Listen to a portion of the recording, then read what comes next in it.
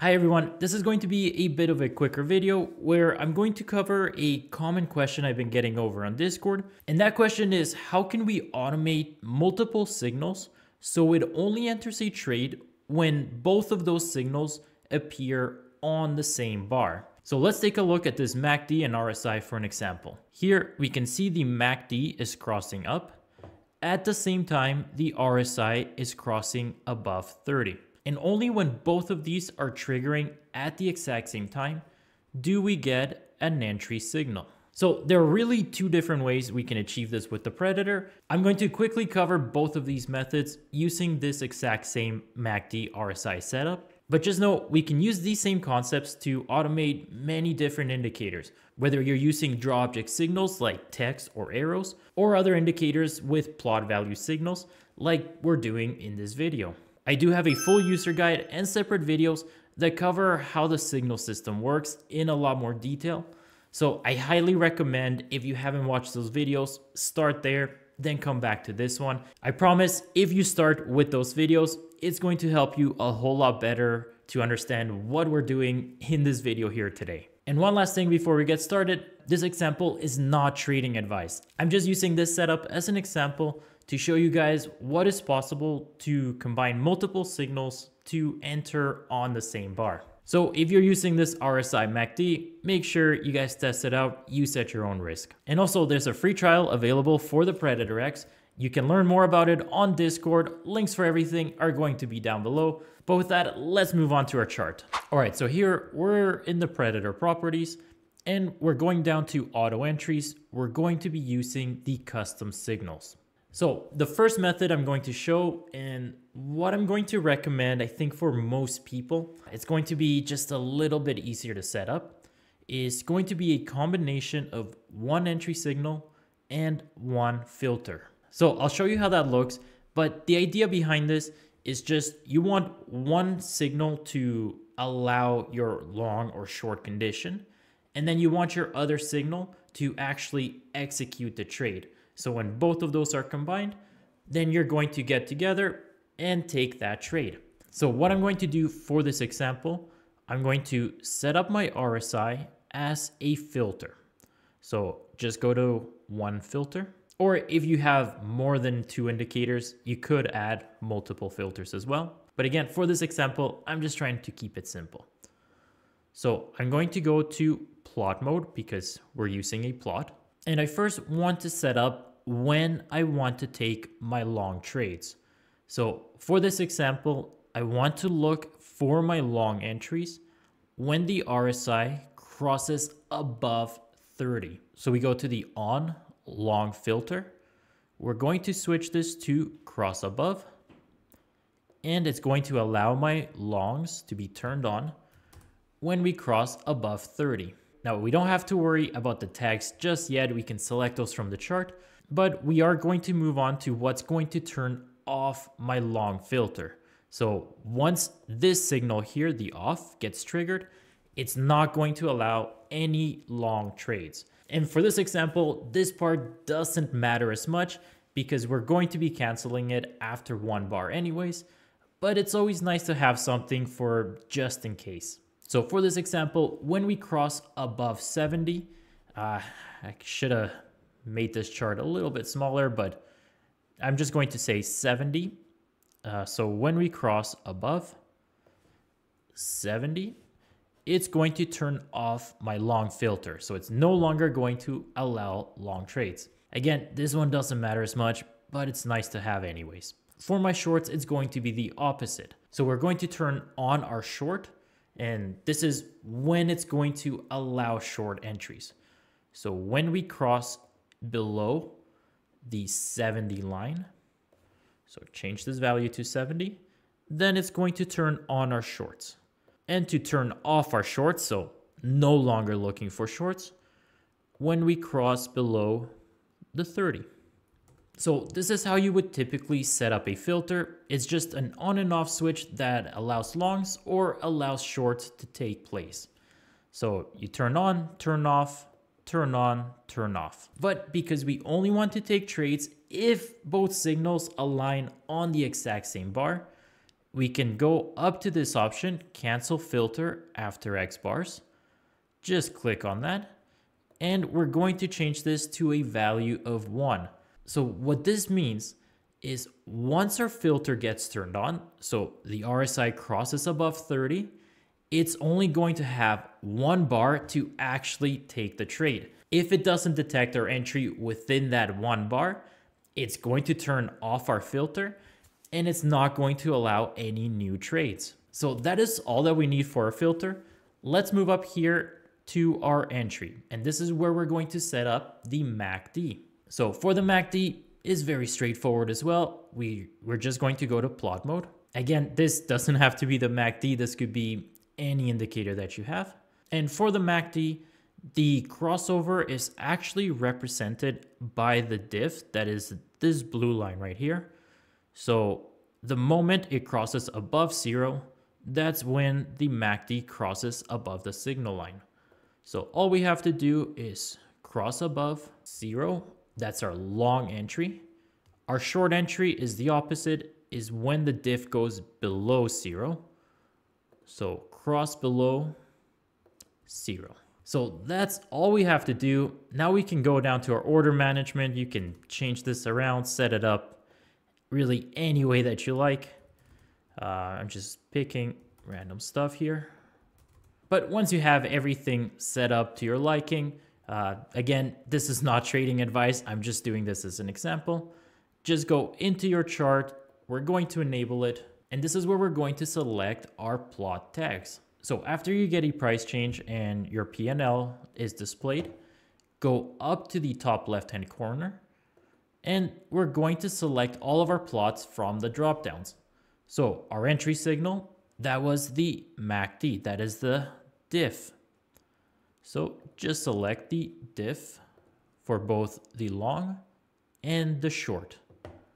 For your filter, we were using the RSI. So you just have to select the RSI for all of these. And just because it's after hours here, I am going to disable this. I want to show just the historical performance. I'm going to run through both examples with historical trades. Then I'll switch over to market replay and see how it would actually take the trade. So I'm going to say show historical trade. And I'm switching this order fill resolution to high. I recommend switching this to high just for historical testing. Once we switch over to market replay, we'll change this back to standard. But for now, let's just load this on our chart and see if the results are what we're expecting. All right, so here, let's just zoom out a little bit. Let's take a closer look. Here we got some MACD crosses. We got some RSI crossings as well. But none of those took until we got both of them on the exact same bar. So here we had the MACD cross, we had the RSI cross, and only then is when it enters the trade. So let's zoom out a little bit here again. And it's the exact same over here. We had the MACD cross above 0, we had the RSI cross above 0, and it enters us into the long trade. And just to see a short work over here, or several shorts. So here we crossed below 70. At the same time, the MACD crossed below 0, entered us short, got stopped out, but then it crossed back above, and then they both crossed below at the exact same time once again, and that one happened to be a winner. So now we can verify that both the longs and the shorts work exactly when we need them, and that is when both signals are triggered on the same bar. All right, so back in the properties, I'm going to go over one more way we can achieve this exact same thing, and that is by using a secondary filter. So for this example, I'm just going to copy the same tag for my entry signal, that is the MACD. And again, you don't have to do this part, you can select it from the chart as well. But just to make it go a little bit quicker, now I'm going to remove the entry signal and I'm going to add a secondary filter.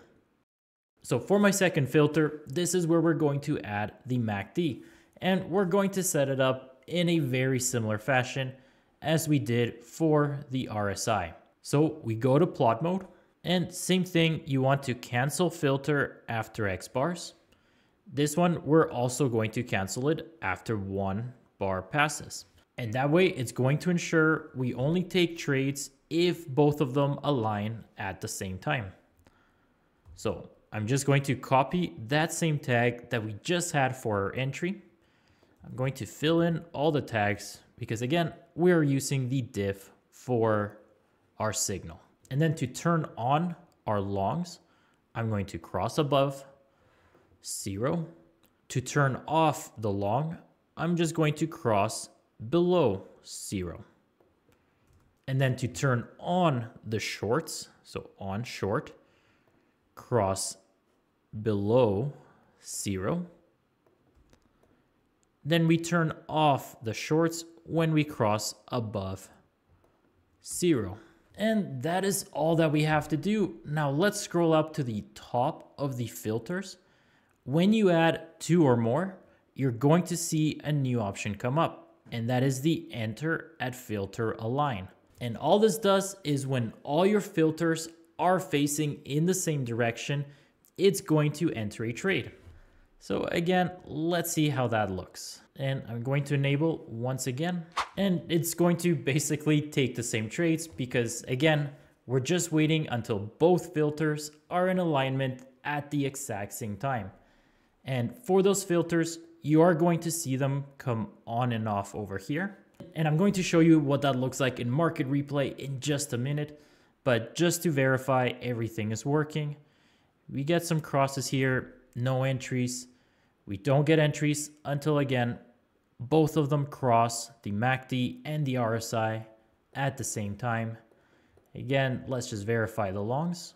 So cross above 0, cross above 30, long position. So those are the two methods we can automate signals if they're both triggered on the same bar. Let me just go to market replay and we can see it actually taking the trade so we can get a bit of a better understanding how it's actually supposed to look like. All right, so here we're going to be taking just a few trades on market replay, but first let's just set it up to make sure everything is running properly. So whenever we're running a strategy in real time, and by real time, I don't mean actual live data, I mean just the state that it's in. When the price is actually moving, whether it's market replay or you're trading an actual live chart, the state real time is just considered once the price is actually physically moving and the strategy is taking trades that you can actually see on the chart. So whenever we're trading in a real-time state, I do recommend just turning off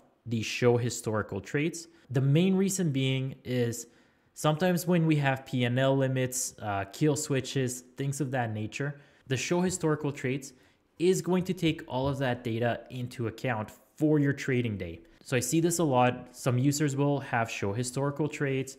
It gets all of the previous historical trades and they set up a P&L limit and it stops taking trades. And that's because your P&L limit has already been reached. So just be careful of things like that. I always just recommend everybody, when you're trading in real time, just turn it off. It's going to make things a lot easier on yourself. Now, the next thing I recommend, and I do see this one happen quite a bit, this one can cause some issues, again, when we're trading in real time. The order fill should only be standard when we're actually taking physical trades. And just because of how some things are calculated within the Predator to make it a little bit more efficient, high fill resolution can interfere with real-time trades. So again, very, very important. Always make sure to switch this to standard. Again, only during that real-time state. So once we have everything, I just loaded up our same settings here. Again, guys, this is not trading advice. This is just a random spot on market replay. Just again, to show you how we can automate multiple signals so they only trigger on the same bar. But ideally, you would use your own indicators for this. So let me move this over and everything has a check mark. Let's go by a little bit faster. See, we get a signal. All right, so here it went just a little bit quick, but here we had the RSI, it crossed below the 70. At the exact same time, our MACD, the diff, crossed below 0. So the Predator is able to recognize that and enter the trade. Again, any management you have selected. And we could also add trail stops, whatever you need to make your strategy happen. It's all available here within the panel. And we'll see if we can get a long trade as well. So here we're both below 30 and below 0. We'll see if maybe once we come up, maybe we'll get lucky. So here, it's the same thing. We crossed above 0, so that is your diff. At the same time, the RSI crossed above 30. And now it enters us into a long position. Again, based on both filters being in alignment at the exact same time. So that's all it really is. It's just a way to automate your signals. So again, they enter when both of them are on the same bar. And just as a little bit of a bonus tip, let's go back into the properties.